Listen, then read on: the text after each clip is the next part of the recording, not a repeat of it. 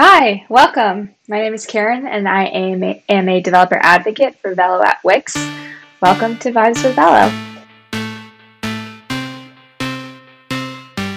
I'm joined here today with Josh to go over data sorting. What's up, Josh? Hey, what's going on? Yeah, I'm excited to go over some data sorting today. So we're not going to take too long to kind of learn data sorting. It's pretty straightforward with using Wix Data API. And we'll jump right into the editor. But before we get Awesome. started, let's talk a little bit about Wix Data and the sorting function. So you want to make sure that you use setSort, which is another function that uses the Wix Dataset API. And if you're not using that, then you're not going to be able to sort through the collection of items that you have inside your database. So that being said, let's just jump into the editor and talk a little bit more about sorting. So let me share my Perfect. screen. Let's do it. Cool. So sharing my screen now. And I have these list of planets because who doesn't love space, right? And so these list of planets are stored inside of a collection called Galaxy. And it's just a list of all the planets that we have in the Milky Way. Right. Simple as that. And I have that connected to a repeater that's also connected to a data set for the planets. So this data set, like I said, is connected to all parts. So we have the image, we have the text for each planet.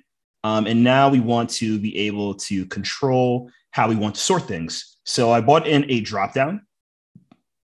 All right, I brought in this dropdown here, and we can rename this dropdown whatever we'd like. So let's just go over here to the properties panel on the side here, and let's rename it planets. All right, or something like that. So sort the planets. We'll also have something in here for manage choices that we already started. So I'll have oldest and newest. And we'll put in Wix data in our code just so we can sort it from which planet was added to my database from old to new, right? And vice versa. So, Makes sense. cool, right? So we already have our import statement for Wix data already on the IDE here. So let's get to using it. So the first thing we want to do is actually have an onChange, create an onChange event for our dropdown.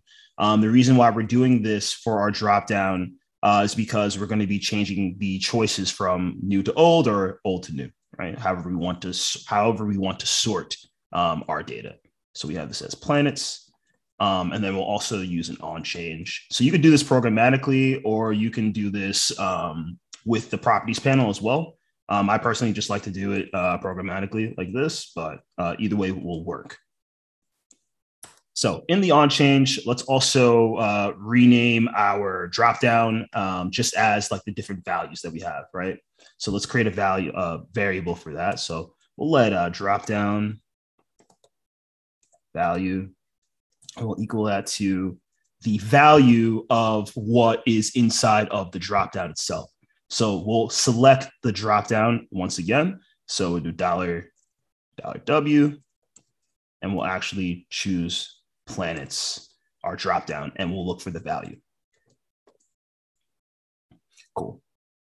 So now all we have to do is just set some conditions for our planets and how we want things to get sorted when we have a certain change happen. So we can create an if statement here for if the dropdown value equals to one of the values the choices that we already have, either oldest or newest. And you have to make sure that the value and the label are the same. Right here is what we're going to be looking for is the value, right? So if the value is oldest and newest, this is what we're going to be looking for programmatically. So we're going to say if the dropdown value, which you already have here on auto select, if that strictly equals to, let's say, to the oldest, right? To oldest, we'll also come here and we'll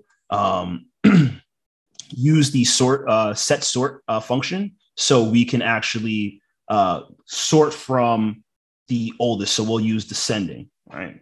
So we'll select once again our planets. So we have here $W, and we'll select our planets that we have here for our dropdown. So actually, I'm sorry, for our data set here. So the $W, and we'll choose our data set for planets. Cool. So when we choose for planets, we're going to use setSort. And within setSort, we're going to use Wix Data.sort, and we're going to go through a descending pattern here. So Wix Data.sort. And then after this sorting, we're going to go to descending. And we're going to choose which field that we're going to descend from. So with this field, we're going to choose created date. So if you go here to our collection,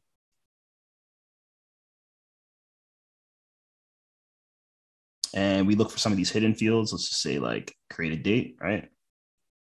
Get that field out. Look at the properties, and this is the field key that we want because we want to sort this from old to new. Boom.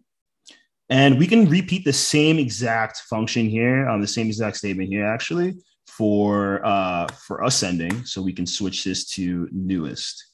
So let's go ahead and try that out. And we'll change this here to ascending. All right, and we'll get rid of this here. And let's preview away, and we'll try out our dropdown. So planets, sort our planets, and let's go from newest. So we're seeing a sort happen with the input that we have from our dropdown, and it's changing. So you can use this for any field that you have inside your collection. You can use this with different inputs for whatever you're going to be looking for. There's so many different scenarios that you would have to use sorting functions for. This is just a real simple way for you to get introduced on how to use this within your projects. So that's pretty much it for this video. We'll definitely dive in the future of some more in-depth examples of how to use Wix data and sort.